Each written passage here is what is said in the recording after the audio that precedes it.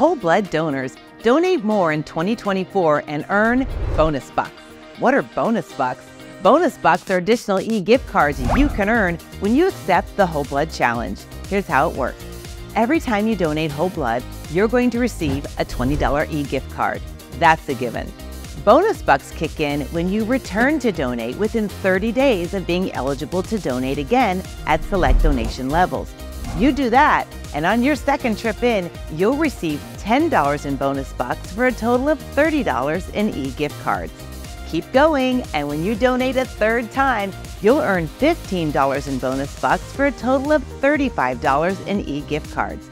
And when you donate a fourth time, you'll earn $20 in bonus bucks for a total of $40 in e-gift cards.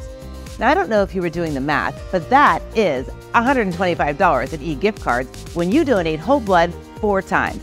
Plus, in addition to the e-gift cards, you're also going to receive custom one-of-a-kind donor swag every time you donate. Now that's a challenge that's sure to make you want to donate more in 2024. So get started right now and book your appointment at oneblood.org and share your power to save lives.